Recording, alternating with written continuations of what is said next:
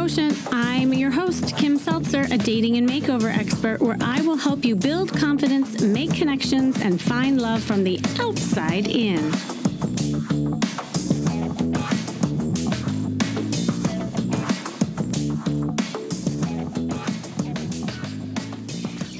Have always said that if you want to change the ending to your story of your love life, you actually have to rewrite the beginning.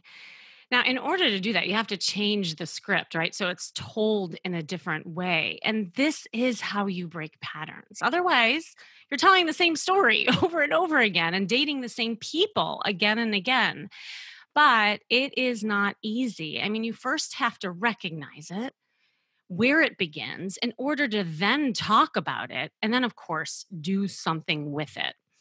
I've told my story many times. Some of you've heard it ad nauseum. Some of you heard it different versions, different chapters, or maybe you're hearing me for the first time. But I want to share with you a snippet of one of the first chapters in my story of what my life was like as a young, seasoned therapist, as a married woman, and as a young mom. So you see, I loved being a therapist, first of all. It was great. It was my first job. And right out of grad school, I worked in the inpatient unit at a hospital. I worked with children and families, and actually some severe cases, homicidal and suicidal kids. And I did group and individual and family therapy. And actually, eventually I did drama therapy. I don't know if some of you know that, because I had a theater background and I thought that was really powerful. And of course, then I moved into private practice. I worked in the schools for many years, and I thought I was a good therapist. Honestly, I did. And I loved being a wife and playing, Susie Homemaker in my humble abode with my picket fence. And, and I experienced giving birth to my sons. And I really thought at the time, everything was perfect. It was going on as planned. And I thought I was a good therapist. So I thought. Until, dun, dun, dun, my life shattered into pieces. And, those of you know me by now, my story changed. This was not supposed to be the next chapter in my mind. I mean, here I am, divorced, alone, having then be expected to have the energy to help others as a therapist. And I remember feeling at the time, I talk about this a lot, like, wait a second, I'm supposed to have all the answers. I'm a friggin' therapist. Right? Why am I not feeling better? Why can't I just go out and date and get my life back how it was? And I would joke at the time that if anyone were to come to me for advice at that low point in my life, I would say, okay, you think you have issues? Like, let me go on the couch for a second and tell you my problems. I mean, I was kind of joking at the time, but I realized that it is exactly what I needed to do. And I started opening up to people and sharing my story. And for so long, I didn't, and I realized that not only healing from the sharing that I was doing, but the authenticity of being human was making me a better helper for others. And this changed the way I dated too. So I realized, looking back, my first chapter wasn't so perfect. It wasn't so happy that I had made it out to be in my mind. In fact, I had attracted lopsided relationship because I never shared enough of me. And I dated that way. And I thought I had to be strong, as a therapist, and listen to men rather than asking for what I need and sharing my emotions. So I literally was dating as a therapist.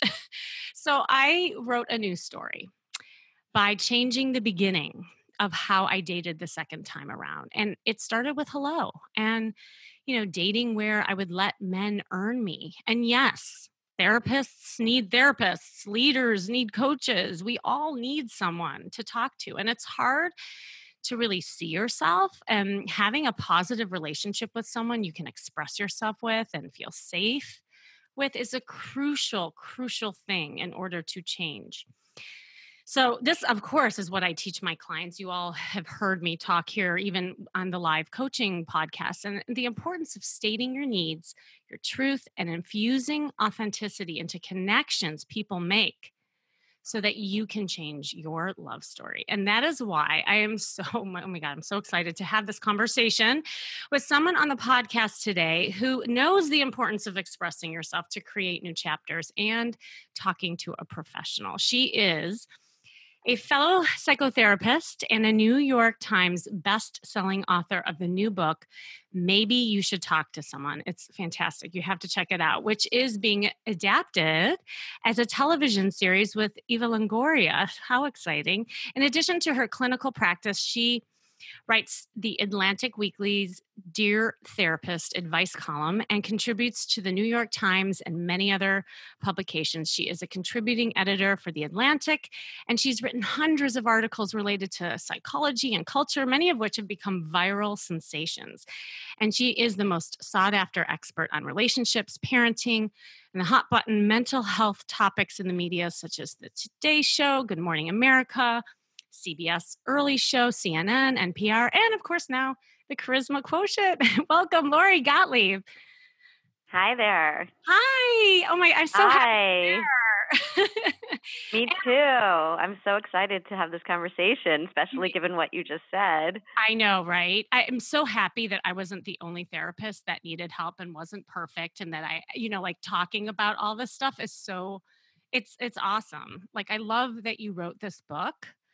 I think it's so inspiring, and not just, in terms of you being a therapist or anything like that. It's just in ways of when you talk about things, how much your life can change. Yeah. So, yeah, I just love it. Well, because I wondered what inspired you to write the book, this particular topic? It's so funny how this book came about because originally I was supposed to be writing a book about happiness, and the happiness Mm. book was literally making me miserable. It was depressing me. It was this Oh my ironic God. thing where every time I would sit down to write about happiness, I would get depressed. And it was because I was starting out as a therapist at that time. And I felt like the happiness book, it couldn't capture the richness and the realness of what actually happens when people go through life, right? So the studies are one thing, Mhm. but being in the trenches is a completely different thing. And you start to realize that happiness is beside the point. And what I mean by that is I don't mean we Mm. shouldn't be happy.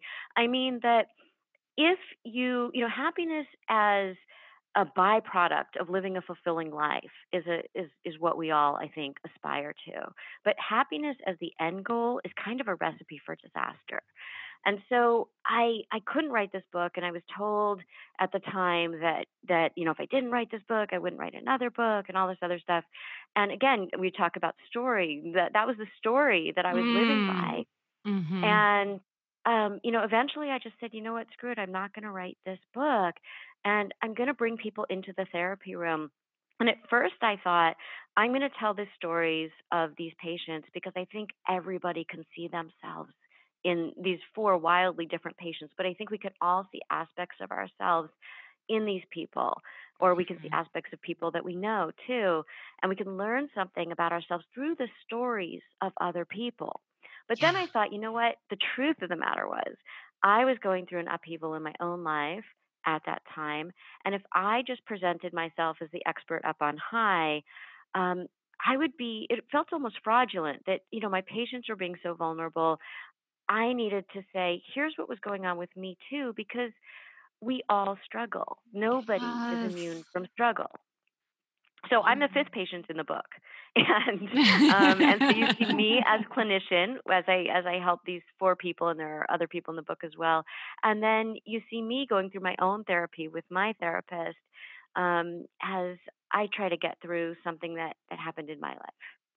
Oh my God. It's so great and it's so needed. And like it's taking me back to my time too, like after the divorce. And I remember just kind of walking around thinking that I had to paint a certain facade, like that I was okay, that the divorce didn't really happen. Like I don't, and I think as therapists, and I don't know if, in your training, that whole notion of the tabula rasa, the blank slate, like that we're just supposed to be kind of reflections of people, Right. right? But here I am, a person with real feelings. And when I started sharing my story with people, how much more other people opened up and found comfort in that, and that there was a Well, healing right. process, right? Yeah, it's at the beginning of maybe you should talk to someone. I say that my of Mm. all my credentials, my greatest credential is that I'm a card carrying member of the human race, We Oh, use love our that. humanity in the room every second. We're not disclosing things about our personal lives. We're not like, hey, guess what just happened to me? But Mhm. the fact that we know what it's like to be a person in the world helps me to help other people with what they're going through. I think there are these two tropes of therapists in the world. They're sort of like Mhm. the brick wall, the Yeah. person, what you said, the tabula rasa, right? Ugh, right. Nobody's really like that. And then there's the other trope, which is like the train wreck, the hot mess, the person from In Treatment, right? Who's Oh like my crossing gosh. boundaries and their life is a mess. But just because you're going through something doesn't mean you're a train wreck. It just means you're human.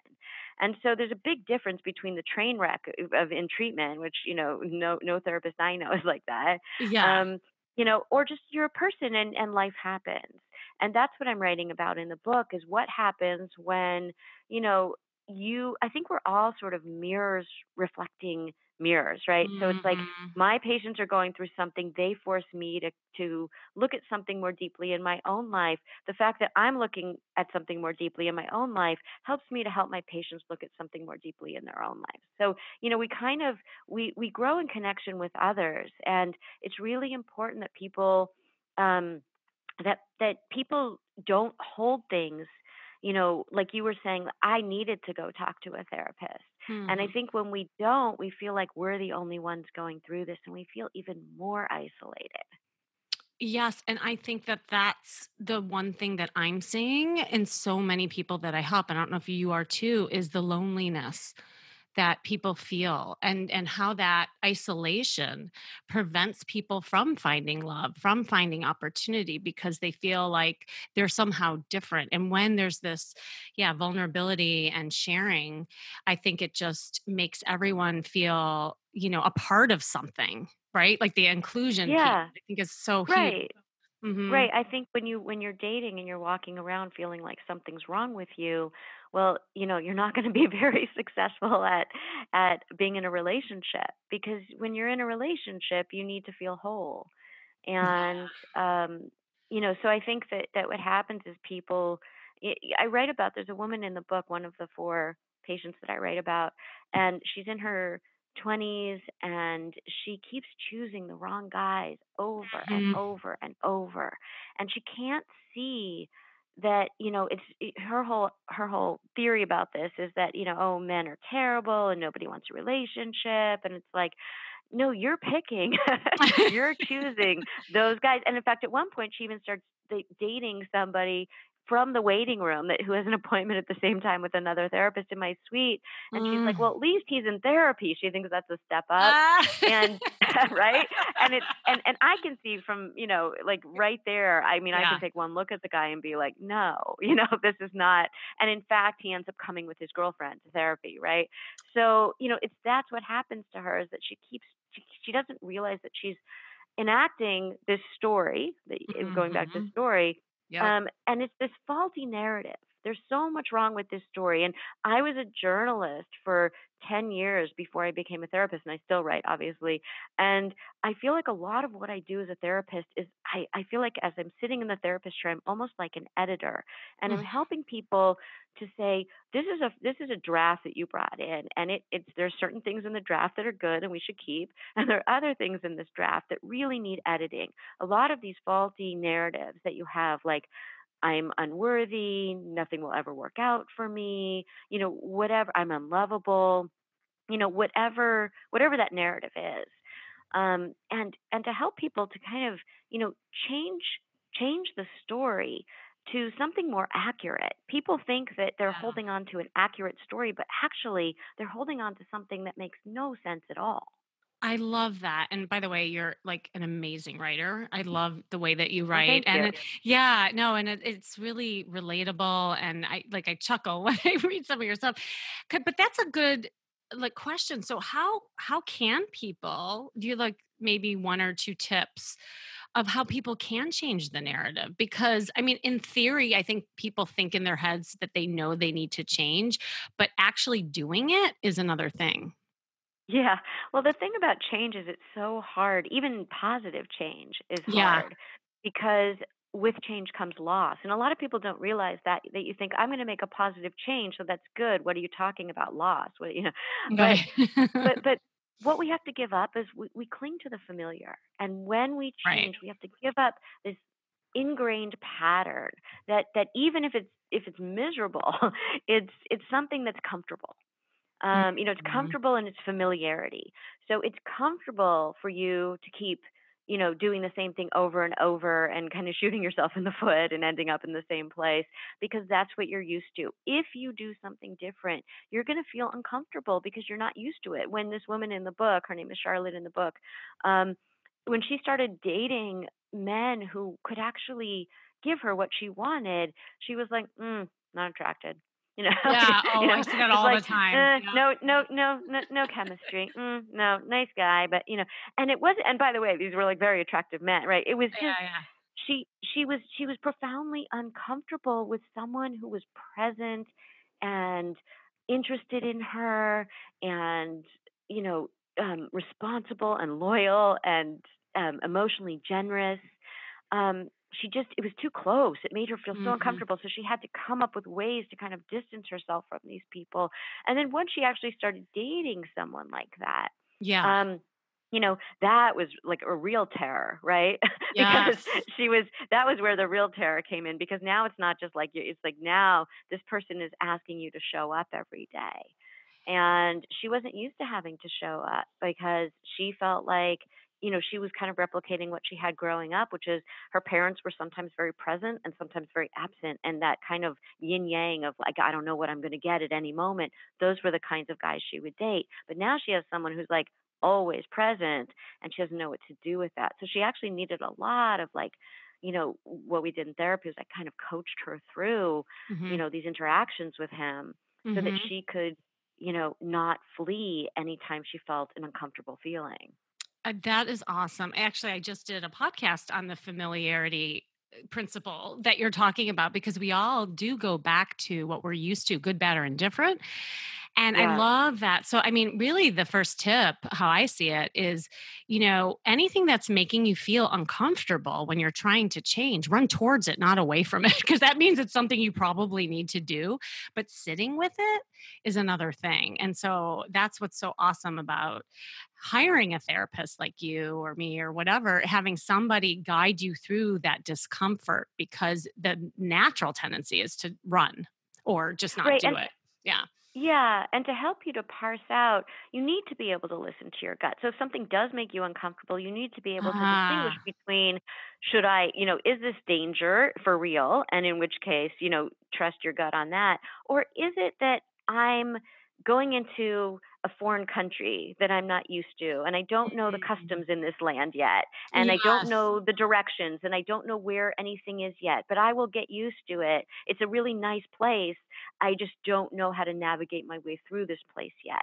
So, what is the source of the discomfort? It's really important to parse that out. So you want to make sure that you kind of reset, what is my gut telling me, but making sure that you're trusting the right thing, that you're not going back to, oh, this feels scary because I'm not used to it versus this feels scary because this guy's bad news. That's a really good distinction because that trust factor is exactly, especially if you've been in like an unpredictable environment growing up, you don't know what to trust. So it's easier Yeah. to just stay stuck, or just stay where you are, even though that's more toxic sometimes than moving towards it. So yeah, so I love that, doing something uncomfortable, you know, knowing the source of the discomfort, listening to your gut, and then resetting it so that you can trust it. That's awesome. No, I love that. I because I be beyond that, I think there's a lot of people who find, and it relates to the whole like talking to somebody. Like, do you have tips for people to feel safe in talking to someone? Because I know a lot of times, Yeah. yeah, they don't know like if they can trust that person. As you were talking about trust, I was thinking of that.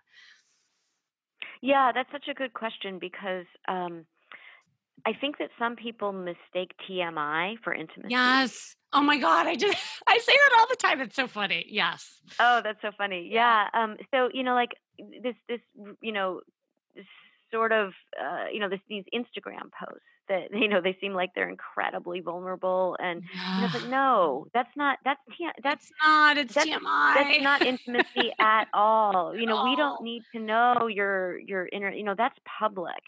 We're Mhm. talking about relationship. Relationship is what happens in the energetically between two people, right? It doesn't happen on a screen for thousands of people. And so when we talk about, trust and how to reveal yourself, it's a process. Um, Yeah. it's people kind of go one of two ways on this. Sometimes people who don't, who have sort of, not a lot of experience in healthy relationships, they either reveal nothing at all, and they Mhm. kind of, Yep. they're like, I'm not gonna reveal anything, and it's almost performative what they do. They're kind of performing, right? Like, here's the image that I want to here's a part of me that I really like that I want you to see, but I'm not going to let you see the rest of me because I feel a lot of shame around it. Yeah. Um, Yeah. so there's that, and then the person can't get close to you, and eventually they get bored with you because there's no there there. Mhm. Yeah, and So in fact wait, I just wanna add that because I yeah. see this all the time with my clients. I call it shape shifting, like where Mm, they're dating like that. So they're showing the guy or the girl of what they know that that person wants to see because they've either been reinforced for it or whatever have you.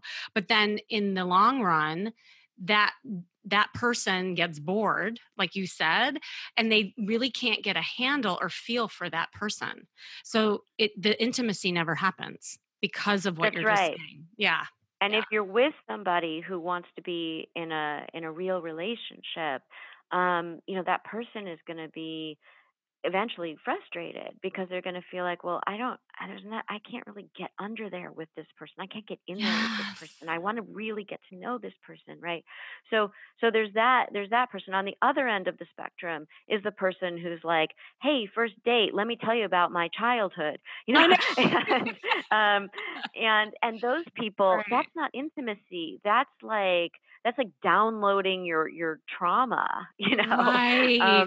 Nobody Right. wants their trauma downloaded. Nobody wants somebody else's trauma downloaded on them, or their problems or their issues downloaded in the beginning, right? So it's not that you have to hide anything. And I think people, they have so much trouble understanding the distinction between being authentic Mhm. versus, revealing everything, every single thing about yourself before you have that level of intimacy with that person.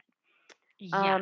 And so I think what happens is, especially with the way that people date so quickly nowadays with the apps and all of that, and Mhm. it's sort of like you meet um, some people want to have this like immediate intimacy with somebody else, and that's not intimacy. That's just a lot of information about a stranger.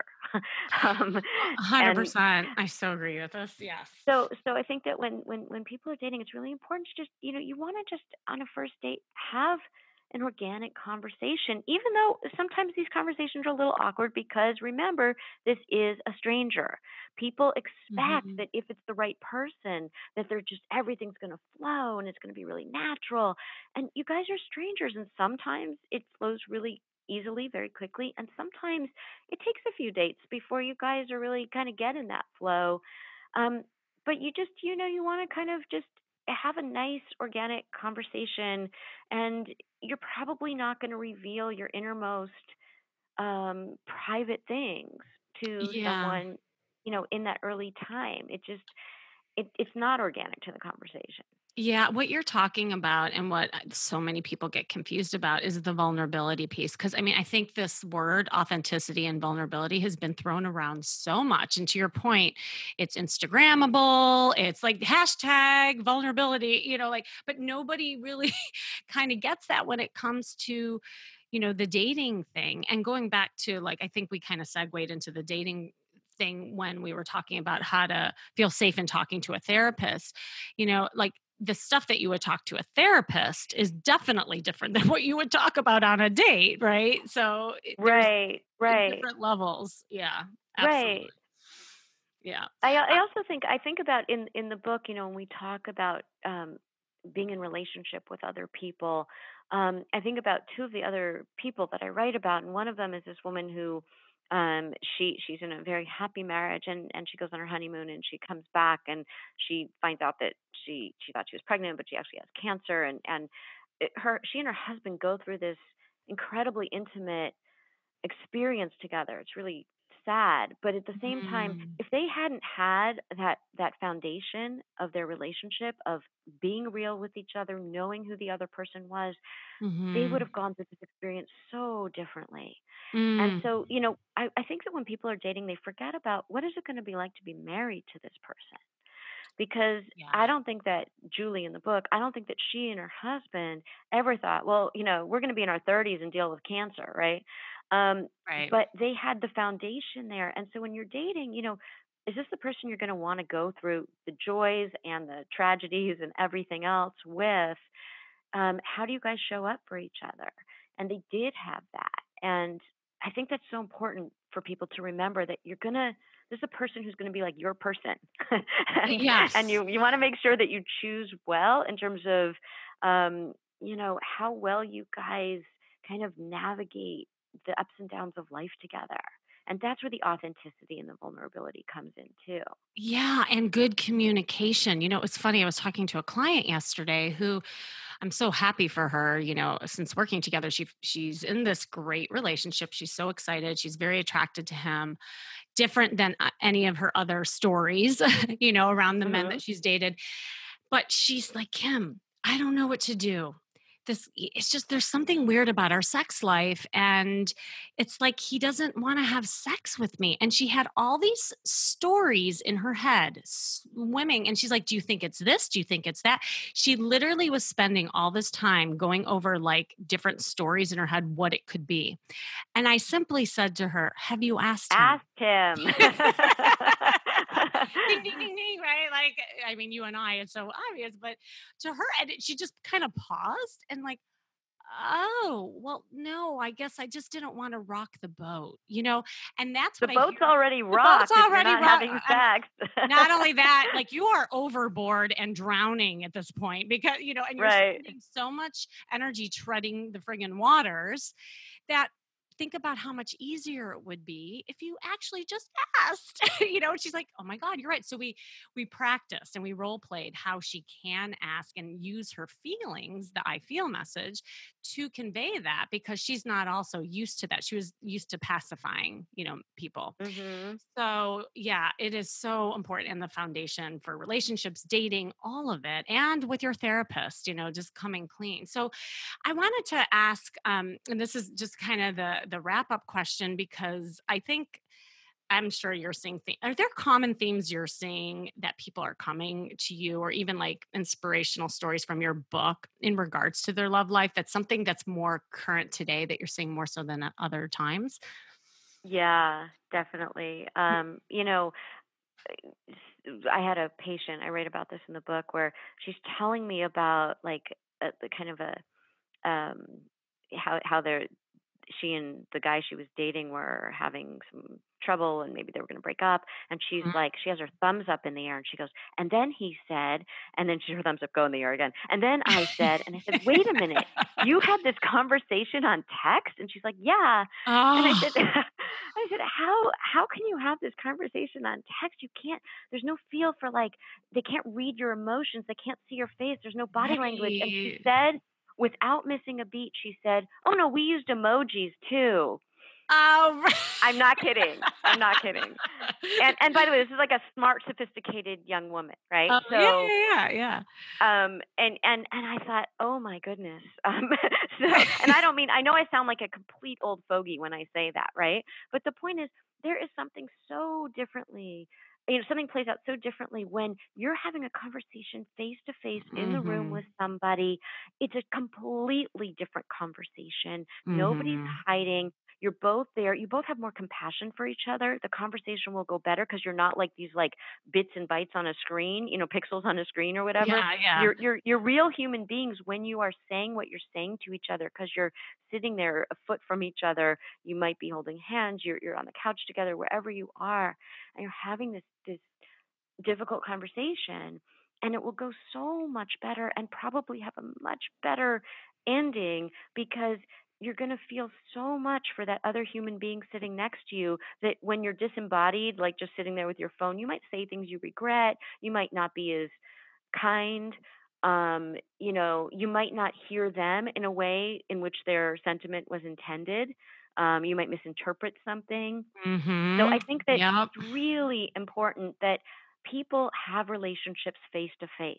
Oh That my when you're, god. Yes. Yes. Wait, you're not dating on your phone. and no, but this is the thing that I'm seeing too, to your point, and just segueing off of that, like in the dating world and just like the first impression stage, right? So that people are numbing out almost and swiping as they're it's almost like Yes, an addiction, and it actually taps into the same part of the brain as some addictive behaviors too. And like with the slot machines in Vegas, they actually found that it's the same kind of addiction patterns as the swiping, but it because of is. And that, right, that people yeah, are losing social skills.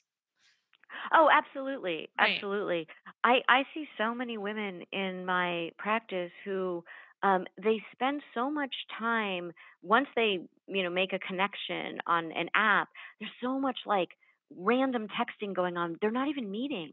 It's like, hey, Right. hey, like Right. that. Like that's what's happening. What are you Hey. up to? And like they're going back and forth on this. I'm like, go get in a room with this person. And if he doesn't want to get in a room with you or she doesn't want to get in a room with you, move on. It's like, what are you wasting your time doing? You can simply say, hey, let's go get a coffee. And if they like don't respond or they're like, I'm not sure, I can't meet for 3 weeks, it's like, move on. Yeah. That's a waste of Oh your my time. God. It's so much so. And this could honestly be a whole other podcast. I'll have to have you on again just to probably talk about this stuff, because what ends up happening is that, yeah, that's great in theory. And then I'll have people go out and about, but then it's the now what? Well, here I am socially, body to body, face to face, but now what? I don't even know how to talk to this person. I don't know how to flirt, and so Right. Oh my it's gosh. So one of the people in the right. book is this woman who is she's about to turn 70, and Mm, she's dating because she's divorced, and she had some bad experiences in earlier marriage, and she's on the apps. And she's never, this is not her generation, right? yes, and yes. and it and it's so interesting because she's the one actually who has these she's so ashamed of her past and certain things that have happened in her life, and Mm, she finally meets this guy, not on an app by the way, in her apartment building. And she meets this guy, and she doesn't want to tell him the truth of who she is, oh, and she can't reveal herself to him. She can't come to tell him, and it ends up causing them to kind of break up. And then she finally writes him a letter, and she tells him all the stuff, and she thinks he'll never want to be involved with her, mm, but he does. And it is something, it is a lot for him to absorb, but wow. it brings them to a different level together. And so I think that one thing that happens is, with all this, like, the apps and the quick dates and the quick Mm, assessments, is that it takes time to get to know somebody. And I don't mean yeah, waste a lot of time, but I mean just consider the fact that there's a real multifaceted human being sitting across from you, and you are a multifaceted human being, and that you know, give the other person the benefit of the doubt when you're first meeting. If you're not attracted, you're not attracted. Don't waste your time. But, just get to know people a little bit before you start going back. People think, well, I have so many options. I'll just go home and get back on the app. Are you yeah. really succeeding on the apps? Are you really finding a relationship? Because maybe that relationship was right in front of you. Maybe not, but just consider that. Oh my God. It's so funny because yesterday I was talking to a woman who she said that exact thing. She's like, well, I don't want to waste time. She used those words exactly. She said, I don't want to waste time. I said, do you realize that by you swiping people away and not giving people time, you are wasting time. So in your efforts of not wasting time, you're wasting time because you're 35 years old and you have never even kissed a boy. Like, and she was like, "Oh my god, you're right." Like she didn't realize that. She thought she was being efficient, yet she wasn't giving enough time for that connection. And I think the and bottom line, Lori, with everything that we're talking about, maybe you should just talk to someone. Right? Yeah, the title of the book is interesting. It's Maybe You Should Talk to Someone. And I don't necessarily mean a therapist, although, of course, Right, I right. think that people benefit from therapy. But Mm. I just mean that we need to talk more to each other and really, Yes. not hide and feel like we're different or something's wrong with us or whatever. But I think we need to just be more, we need to show up more. That's what I mean by maybe you should talk to someone. We need to show up more. Oh my god. Well, I was gonna ask for your parting words of wisdom, but that was wisdom right there. That's awesome. Yes. Yes. How can everyone find you and your book? They can find my book anywhere books are sold, Amazon, Mhm. independent booksellers, everywhere. They can find me on Twitter at Lori Gottlieb one. They could find me on Instagram at Lori Gottlieb underscore author. They can find me on Facebook. They can find me at my website, which is lorigottlieb.com. She's literally everywhere, like, you cannot miss her, and I'll put a link in the show description as well. Well, Lori, thank you so much for coming on. I loved our conversation. It was awesome. Oh, thanks so much. It was great. Thanks. And of course, this has been the Charisma Quotient, and I'm your host, Kim Seltzer. Remember, you can build confidence, make connections, and find love from the outside in. And if you want to know more, of course, go to my site, seltzerstyle.com. And you definitely want to check out Lori's book. Maybe you should talk with someone. It is so uplifting, relatable, inspiring, all the things she was talking about. And to take it one step further, and you are looking to talk with someone yourself and change your love story, sign up for a personalized breakthrough call with me, which you can book right here on my calendar link. Of course, I'll put that in the show description as well. And stay tuned until next week with more tips on how to feel and look fabulous every day.